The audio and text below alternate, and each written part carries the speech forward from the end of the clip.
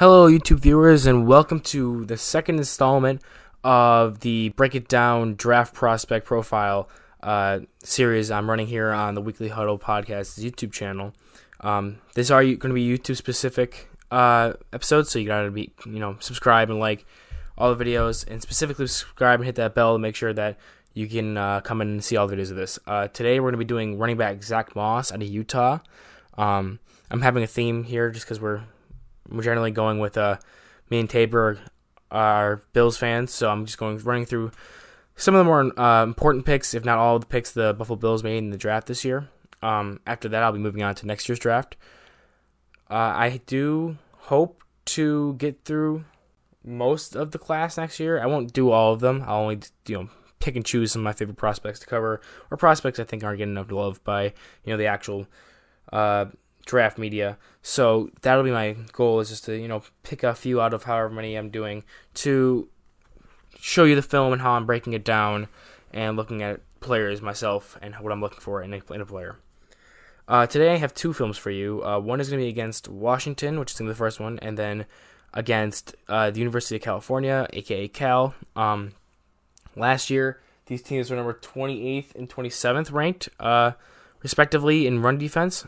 Washington was 28th with 126.4 yards per game allowed. They weren't ranked in the game they faced Utah. I'm pretty sure Utah wins this one.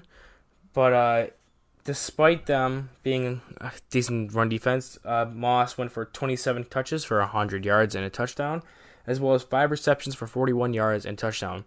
Now, I'll get into the pros and cons later, but I kind of looked for a game where they would face high-level defenses, and also, since one of his criticisms are pass catching, receiving ability out of the backfield, I looked for games where he also had a decent amount of catching, so we'll get right into it. I picked out a couple plays here to really showcase what I'm looking at when I'm watching his film.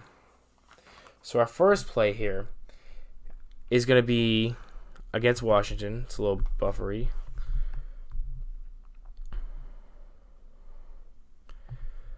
Oh, also shout out to Destination Devi and FF Astronauts for the videos I'm getting today. I'll leave the videos in the description. Definitely go follow them.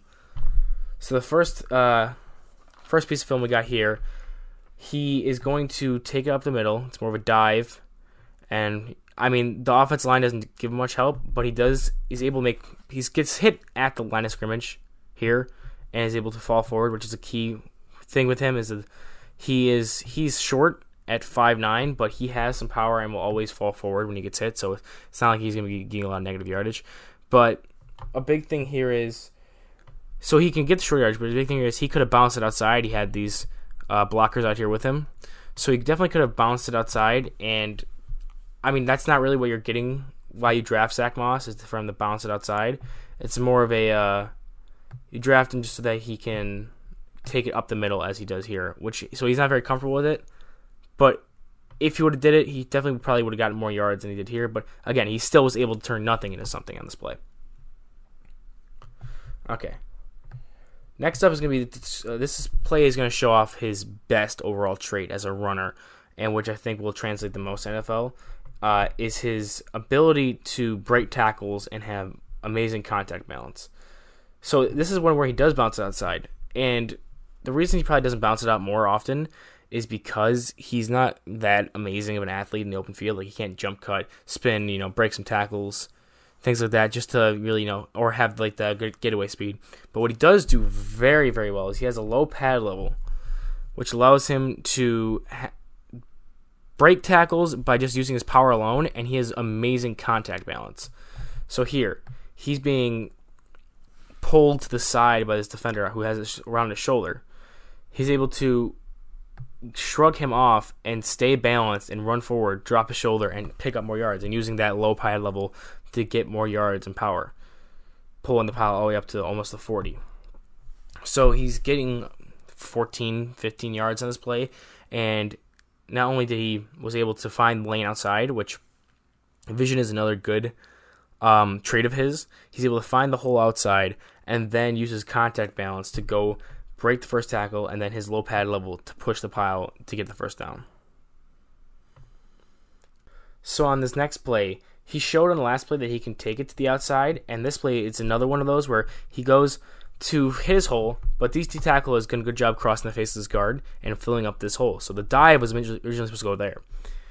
Instead, he's going to see that this kick out block works, and he's going to crack it on his DB. He's going to get the jump cut, so he's going to be going forward, just jump cut and accelerate to the outside, hit that hole with some speed, and get to the outside, which makes me believe that he can do this more often in the NFL instead of just being a straight between tackle runner.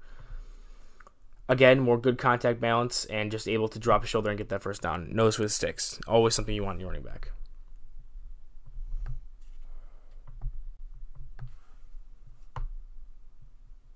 Okay, so this next play is going to be a screen pass where he's able to sell the fake good, look to pass block, blast block, and he gets out there.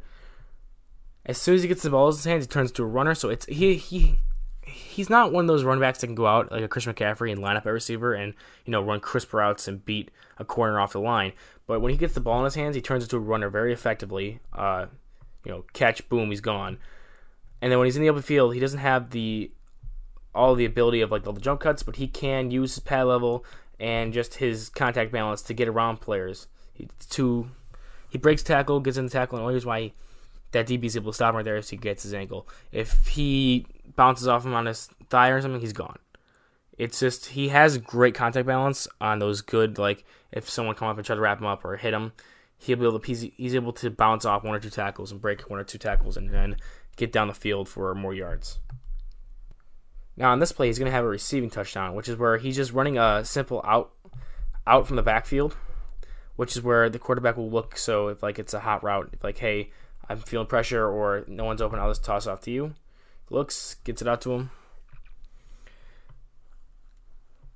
He's able to stiff arm and break the tackle and dive for the pylon. So this one-on-one, the DB tries to bring him down, or it may even be a linebacker. It's a linebacker.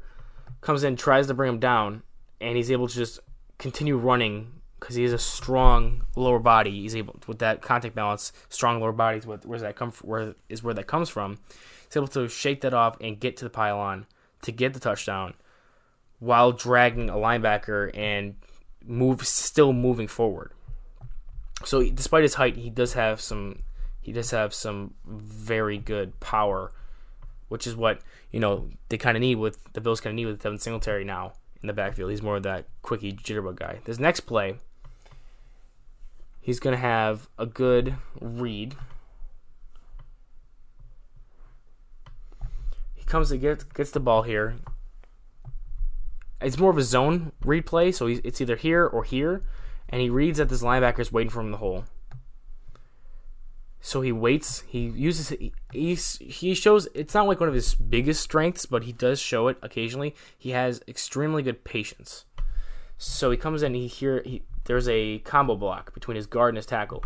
He's waiting for his guard to come off the block and get up to the linebacker. It bursts through the hole as soon as it happens, and then gets upfield. Shows really good contact balance and power in his lower body to keep moving the pile, which will be a running theme with this film.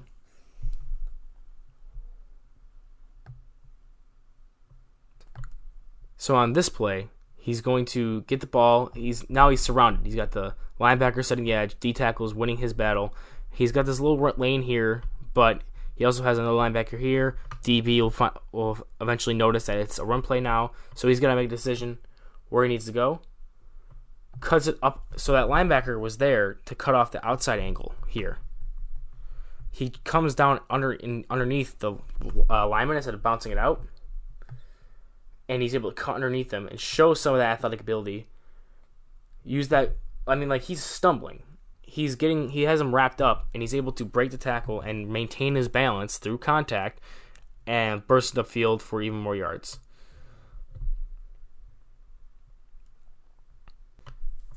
Okay, on this last play, this is where last year was Frank Gore, year before that was Chris Ivory, year before that was Mike Tolbert, with how McDermott wants to build his run game, strong in between the tackles with the flash. This is where he'll come in in the end zone, 4th and short, 3rd and goal short. He's able to come in, find a small crease, if anything, and drop his shoulder and just get into the end zone. So he gets up that crease right there. He cuts up this crease and then just drops the shoulder and runs over the DB who's trying to protect the line to get. Gets in, touchdown. Easy short yardage play.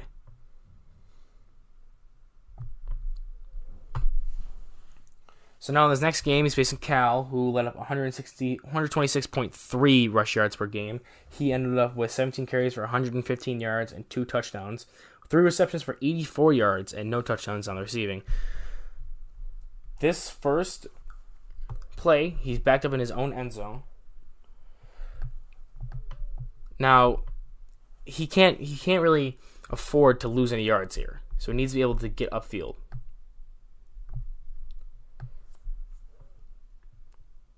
He makes the read, sees that everyone has dove inside to prevent the up to the gut, just gaining a few yards. And, he gets met there. So he doesn't show, like I said, he has a lack of elite physical, shake and bake kind of thing on the open field. But he was able to jump cut out, find the right lane with his good vision, and drops his shoulder, just gets a few yards, because that's what he's going to do in the open field. That's what you're paying a guy like Zack Moss to do in the open field, is just run over people, use his power to his advantage. He's not going to bring a lot to the table like a Saquon Barkley who's going to shake players out of their boots kind of thing. So in this play, the quarterback drops the snap. Moss sees it. He goes out just because he knows he needs to get out. Let his quarterback give him a little hot route. Scramble drill. You want to get away from the quarterback, and if you look around and see a defender, he sees this defender's coming down. He goes away from him and further out. That's what you do in a scramble drill. He understands that he's good with his understanding on how to give the quarterback a good safety valve. Because of that, the quarterback's able to find him, and he's got all that open space to just run. Now, this was a great play for him as a receiver, but it shows his lack of, elite speed. A normal player like a Dalvin Cook is going to have this touchdown, no problem, but he gets caught up here at the 5-yard line, so he doesn't have that elite speed. I'm not sure what he ran at the combine, but I don't believe, I think he was like a 4.5, 4.6 around there. He doesn't have the best speed at running back, but he has decent enough. He got it down to the 5, but he won't be able to outrun good angle tacklers like that. But he did have a great play at receiver, and usually you're paying him for just short yard situations, or just, you're not really going to knock him for not being able to do stuff in the open field. That's not what you drafted him for. You knew what you were getting with him. So his next play would be a touchdown at the next level. At the NFL level, we have the tight end wing back here. He's going to go out for a kickout block on the right side. Moss, he's just supposed to be for a seal, and then Moss cuts it up underneath him, but this tight end misses his block right here. He just kind of runs his shoulder into him, and the defender is able to just shrug him off, get in there and make the play. If that blocker can actually make the kickout block, it's a touchdown, no problem, no doubt in my mind. So Moss has just, imagine 19 isn't on him right now. Moss just has daylight, touchdown, easy game, easy touchdown. Just has to get better blocking there. But great read, and that was such a good read that he would have had an easy touchdown despite everything in the middle being clogged up.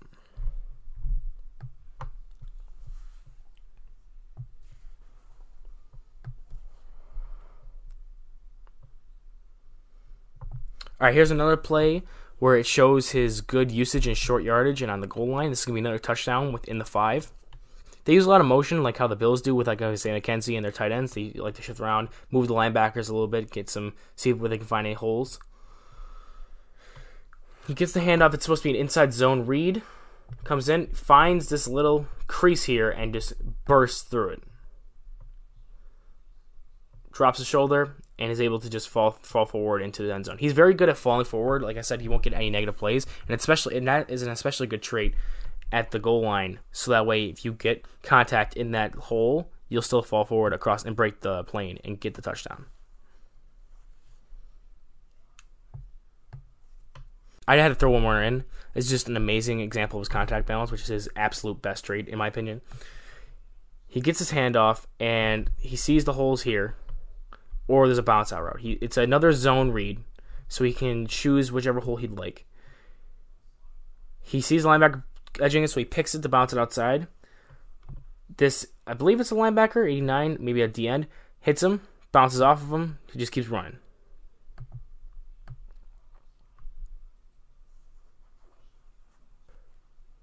So this play, everyone's crashing down to the left. They read the play. The run blocking is another zone concept. So there's like a zone here.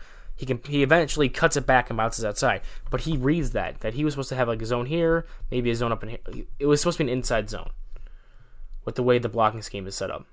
They all crash left, so he decides to cut it outside, which shows off his great vision. Brushes off that number 19 from earlier, and is able to just keep going upfield. Makes a good little juke move in the open space. Like, he has some athletic ability. Obviously, he's a D1 athlete. He's in the NFL. He's a third-round pick. But it's not like the most elite trait he has. So he's able to just, avoid tacklers, and when he does get, a hand or two on him, he's able to shrug him off, and then drops shoulder, get as much yards as he can.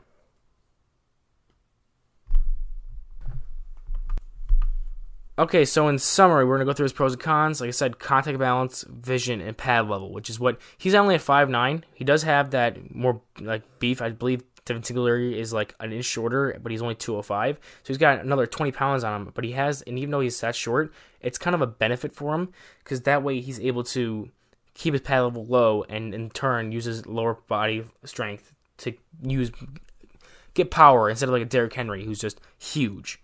He's more of a guy who can stay low to the ground, and that's where he gets his power from. His cons are going to be his moves in space. He showed a few of them, but it's not consistent. He'd much more rather look for contact, drop his shoulder, instead of trying to avoid it and break people's ankles in space.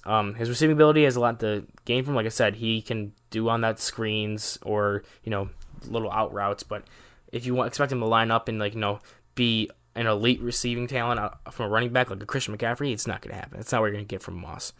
Also, I believe he tore his ACL 2 seasons ago, so he does have the injury history. I believe he's fully recovered at this point, but that's just one thing you need to look at again. And outside of that, I'm very excited for Zack Moss to be a part of the Buffalo Bills, and I look forward to seeing what he can do, because his skill set excites me, as in he can go out there and make plays and do the gritty grind out some yards and stuff that we need on this team in the absence of Frank Gore now that he's a New York Jet. Yes, New York Jet. So thank you guys for watching. These are definitely my favorite videos to make just because I'm a big draft nut. So all the love I can get for these will be well appreciated. But until next time, I'll see you guys later.